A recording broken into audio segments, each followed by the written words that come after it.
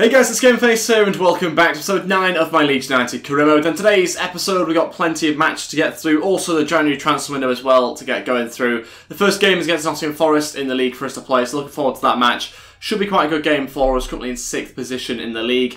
Then we've got Aston Villa in the Cup, Emirates FA Cup for us to play here. And then potentially Derby County, depends how many transfers we're going to bring in today's episode. Looking forward to things, hopefully going to try and bring in a couple of names. I'm not 100% sure, to be honest, who I'm going to bring in right now. So we'll have to wait and see as the episode goes on. Also leave your suggestions as well if we don't necessarily sign players in this episode. Before we go any further, I'd appreciate you dropping a like on today's video and subscribing if you haven't already as well, as we try and push towards 25,000 subscribers. I'd really appreciate you going ahead and doing that.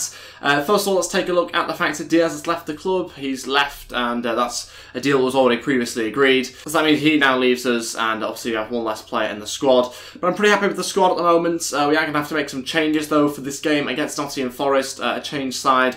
A few players getting rested and a few players coming into the team that haven't played recently.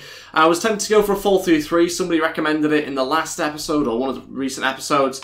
There's also the 4-4-1 formation, which has been working, so we are going to stick with that because it's been working. Peacock Farrell's going to start in goal. Got Ayling, Dawson, Cooper and Douglas at the back. Phillips, Lookman, Click, Says and Alioski midfield, and Bamford starting up front. So a slight change there for us in a few different positions. The bench looks like this. Itaguchi coming onto the bench, which he's not done recently, but yeah, he's going to get a chance possibly to come off the bench at some point and play for us. But let's go on with this game. Let's try and beat Nottingham Forest. Looking to try and get 3 points here as we try and push towards 3rd place. Okay, and here we go for this game against Forest. Let's see how we get on. Try and get ourselves a victory in this match. Forest, a good team.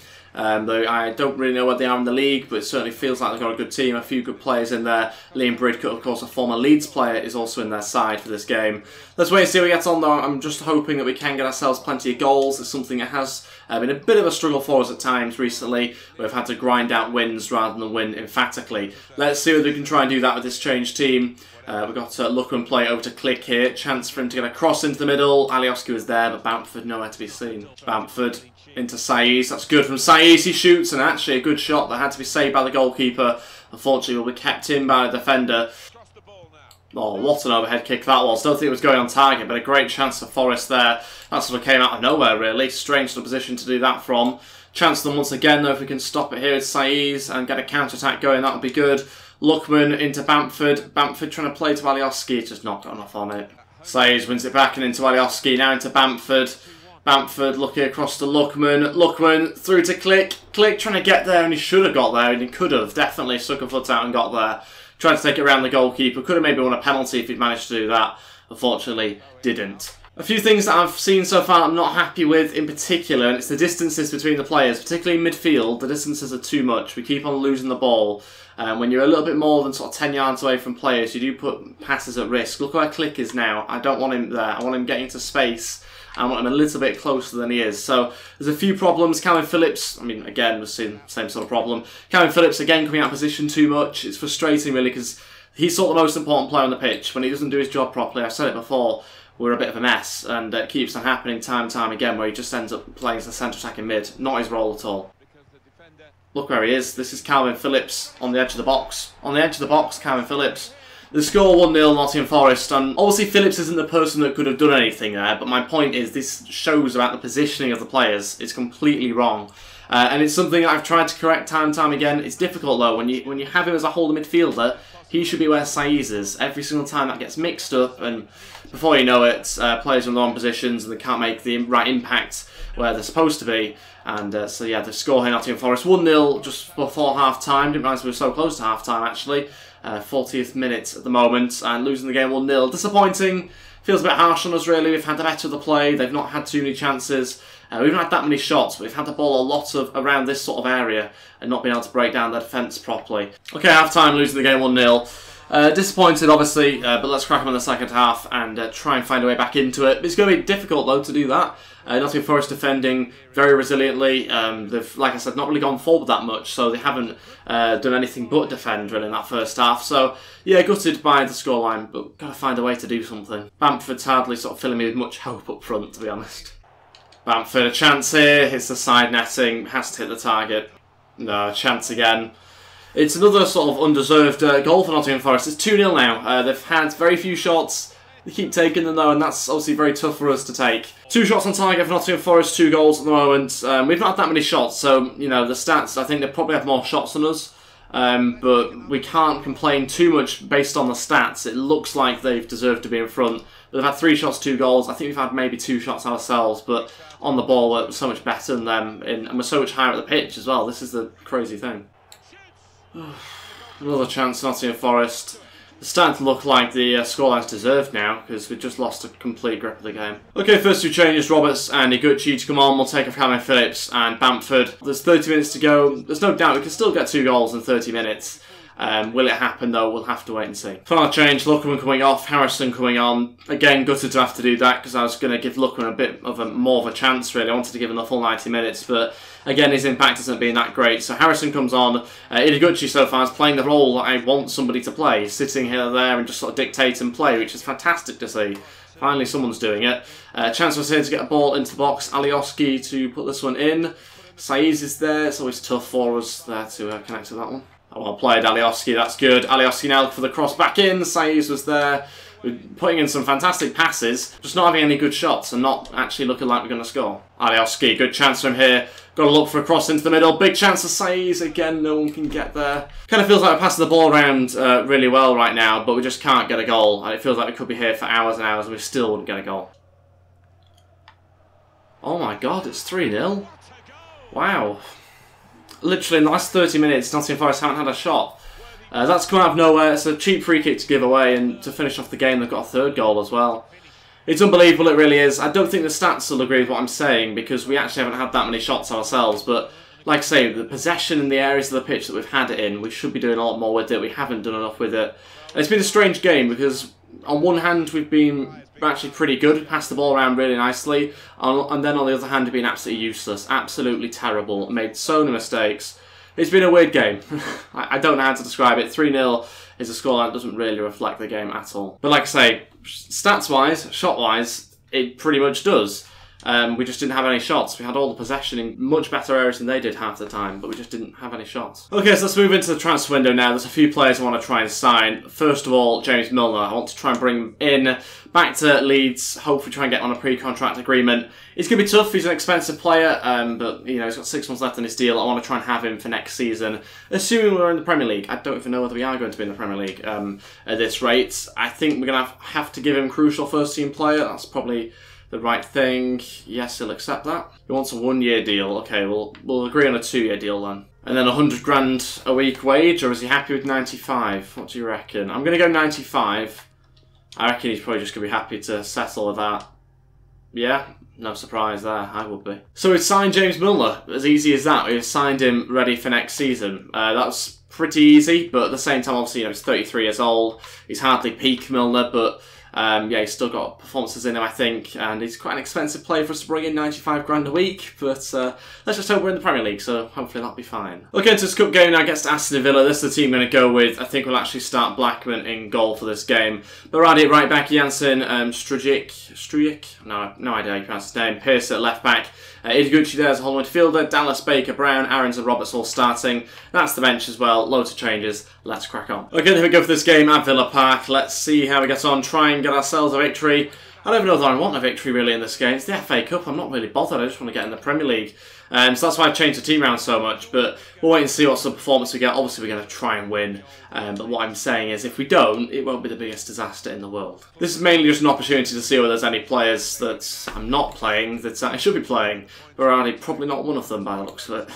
What a pass that is to Aarons. Big chance here. Aarons shooting on his right foot and it's saved by the goalkeeper. Big chance for Dallas as well, but couldn't keep the ball on the pitch. Chance, and it's on a plate for Glenn Wheeling. Good save by Blackman, and a big opportunity there for Aston Villa. They're really sort of setting the tempo for this game, keep hold of possession really well. We're struggling to cope with it right now, but another save.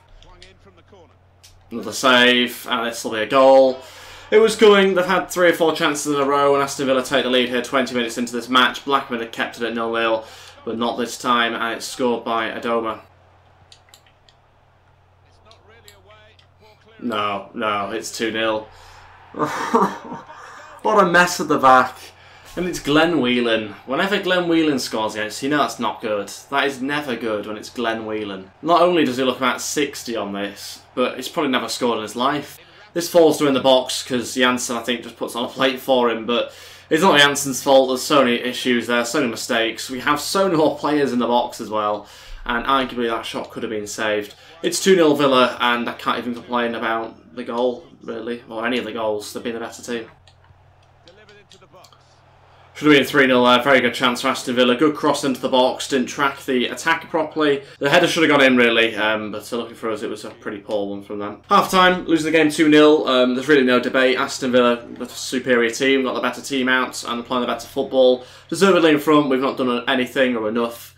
Not even had sort of possession in good areas or anything in this game, so never mind any shots. But yeah, it's been a poor first half from us. Kind of to be expected with so many changes in this team. But we've still got to be able to string a few passes together a little bit better than we have done, and that's something we've really failed at doing. First change, Brown's going to come off fairly early on in the second half. Forshaw will come on to replace him. Not to do with Brown's performance or anything like that, it's just a case of protecting a few players that are more likely to be used in our first team. Well played, Stuart Dallas going to hit it, and he should score, wow. Very good chance actually for Dallas, he's looked quite good in the second half. I was expecting him to hit the target at least, but unfortunately just wide. Roberts, look for the ball through here. Big chance of Baker across. Oh my god. If there was one clip that would sum up today's episode so far, it would definitely be that. Fantastic play, no shot. And that's pretty much been the last couple of games here. Really, really good play. Ball through to Baker. He played it across to Dallas. He just had to score. To not even hit the target, it's just embarrassing. Final two changes, Luckman and Harrison to come on. We'll take off Aarons and also take off Baker as well. Dallas to go play as a midfielder for the rest of this game. Just over 10 minutes to go. We've been probably the best team in the second half, I'd say. Yeah, we've not managed to get a goal still. It's frustrating. Obviously, we've had opportunities, Dallas being the main chance, but can't say we've had any more proper chances other than that one. Oh my god. Wow, that is horrific. Oh, wow. Oh, we'll have a look at that one back, because I think Janssen just sort of heads mid-air there, which is almost impressive. And with 7 minutes to go, Aston Villa like it 3-0, just as we were looking like a half-decent team. El Amadi comes down the right-hand side, Tom Pearce is nowhere near to be seen, and look at that, Janssen just...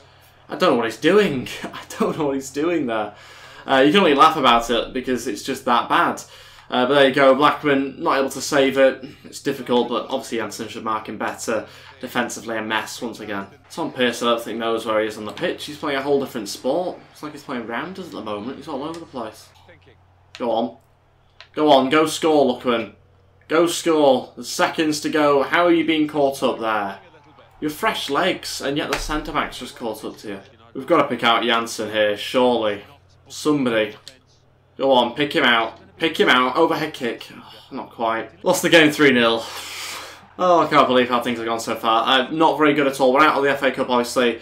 Like I say, it's not the biggest deal being out of the FA Cup. It's more the performance that I'm bothered about. Of course, we made loads of changes as well. That's not really the point. The point is we should have scored once or twice. We didn't, and again, you know, got completely humiliated by Aston Villa this time round. Not good enough. I try my best, and it's just not working. This week, Brown goes up to 74 overall. It's good to see him growing once again. He's obviously a permanent signing for us, so it's important we do try and get him going overall. Okay, 3 players coming back from their loans as well. Wilkes, Coyle and Jabitsky, which I wasn't expecting. So that's interesting. Coyle might be a better option for us as a second choice right back. Jabitsky might be an option as just a better player in general. We'll have to wait and see. I'll probably try and give him a try at some point. Wilkes probably needs a bit of training. 63 overall isn't great. But maybe some potential there. Okay, transfer in here for Calvin Phillips, £7.2 million. They're testing us here because, you know, he's a great player, 75 overall, but he's not played how I want him to play in game. It's very frustrating with him. I think we've got to keep him, but it is a tempting amount of money when you don't have that much. We're going to reject it though. A loan offer for Edmondson once again. A lot of loan offers coming in for him. Don't really know if we should loan him out. I might just get rid of him, to be honest. Let's loan him out, and we'll accept the other offer as well from Hibernian. Okay, so making a bit of a strange move here for a guy called Cisse. He plays for MK Dons. I've got an MK Dons career mode, so I know a little bit about him already. A 6'5", holding midfielder, left-footed, and good at shooting. Really like him actually in game a lot. So it's a strange signing. He's only maybe 65 overall, if that. But I bring him in because he's somebody I think is really good in midfield and an option for us potentially. Like I say, it's a very strange option possibly, but as a holding midfielder, as a centre mid, he's really, really good. I rate him and I want to try and bring him in to maybe play the odd couple of games. Who knows? I think we've got to try just to get a functioning starting 11. I think he could be part of that possibly as well. And I've got to go a little bit left field with some of these signings. We're going to bring in a new striker, I think, soon as well. Because we've got to change something. Clearly we're not functioning properly. Strikers maybe a little bit of a problem for us. Roof's done really well, but Bamford's just useless. Okay, let's move on to the wage here. He wants 9,400 and a signing on fee. We're just going to be a little bit cheap on him here. We're going to say you can have 9,000 and the exact same signing on fee. See what he says to that. He will accept it. There we go. And Cisse joins. I should make it clear though, he joins us next season. Why can't I sign him straight away? That's annoying. Okay, so we're going to make a move for this 22-year-old striker. He's Dutch and I've heard of him before. He's got everything I'm after really. 6'2" and he's fast. He's got good shooting as well. So we're going to make a move for this guy. Not really too sure what his value is. He's got a release clause of 3.9 million, I think. I could have activated it. I decided not to because I felt like I could probably get it for cheaper. So we're going to go 2.8, see what they say to that initial offer. 2.95, okay, we're not that far away. And a sell-on clause. Don't like the sell-on clause. We'll get rid of that and we'll submit that offer. See what they say, 3.35. Let's go 3.15, see what they say to that. And that's a fair offer, he's accepted it. No idea what overall he is. I'm going to guess like 69, 70 overall possibly, but I've no idea what he is on this FIFA. I'm going to go import a first team player again, just making it up here to be totally honest, and we'll have to guess his wage probably as well. 3-year deal, let's go ahead with that. Let's have to maybe a little bit longer, but that's fine for now. And no release clause, happy to accept that. Okay, wage-wise, I've no idea. Oh no. Okay, we're going to say 15 grand and just give him 100 grand. That should be enough, surely. Come on, accept that. Oh, okay, insulting.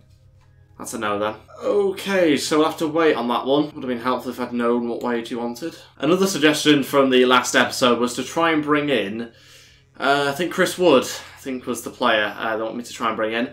Just realised he's got a £21.7 million release clause, so this could be interesting. We'll wait and see what Burnley say, how much they want for him. Hopefully they're going to be willing to let him go. Part of this deal is obviously to get rid of Bamford as part of the deal, so we wouldn't have even more strikers. Let's just wait and see whether they're even interested in Bamford. He's worth 3.7, so that's not a great deal. Not even interested. Okay, so they're interested in Forshaw, but they want £14 million as well as Forshaw. Will you take 3, do you think? Go on, here we go. £3 million. No? Alright, bye Sean. Okay, that's everything for this episode. I've tried lots of different players to try and bring in, not showing you some of them on camera because a lot of them have been very unsuccessful. So, yeah, we're going to have to try and reset for next episode. Hopefully come up with something that's going to try and change our season around a little bit. I mean, I say I'm bringing a new striker. I don't really have any problem with Roof. I just think we need another striker to come in and help him. He scored 11 goals for us. He's done very, very well. 4th in the top goal scorers lists. And he's actually playing quite well in games. So I've not really got any issues with him specifically. We just need someone to come in to challenge him and be as consistent as he is as well. So, yeah, we're going to hopefully try and sort that out next episode. Leave your suggestions in the comments section below as to who I should be selling as well as signing as well. That's just as important. Who I should be getting out the door as well as bringing in. That's everything for this episode. Thank you all so much for watching. I appreciate you dropping a like and subscribing if you haven't already as well, as we try and push towards 25,000 subscribers. Thanks for watching. I'll see you guys next time. Goodbye.